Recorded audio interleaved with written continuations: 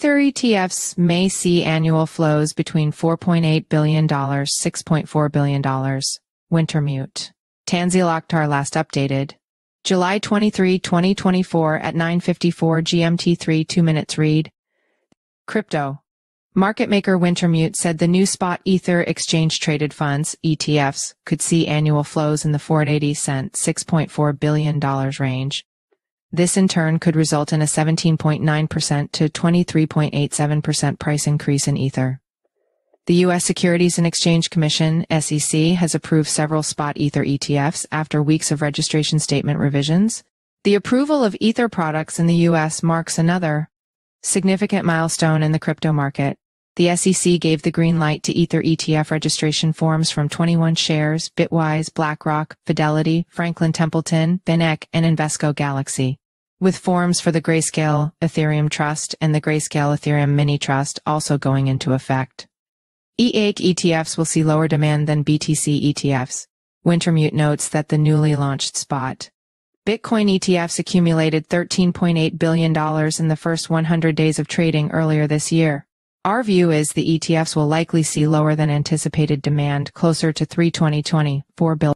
This is driven by the absence of a staking mechanism diminishing Ethereum's appeal as an ETF vehicle, and by the lack of a shared narrative to attract investors, said Wintermute in a research note shared with Crypto News. The journey towards Ether ETF approval has been characterized by a series of critical regulatory changes and milestones. Analysts are optimistic about the launch and predict substantial inflows into these ETFs, although exact figures are speculative at this stage. SEC's ban on staking in upcoming ETH ETFs. A notable aspect of the SEC's approval is the ban on staking within these ETFs, notes Wintermute. Ethereum's shift from a proof of work (POW) to a proof of stake consensus mechanism with Ethereum 2 has significantly enhanced its energy efficiency. Staking has become an important component of the Ethereum ecosystem, especially after its transition to POWs. Direct ETH investors benefit from staking through a steady stream of income generated by staking rewards, which include newly minted ETH and transaction fees. Wintermute notes staking also contributes to the stability and security of the Ethereum network, indirectly boosting investor confidence. However, the SEC's decision to exclude staking from Ethereum ETFs stems from regulatory concerns.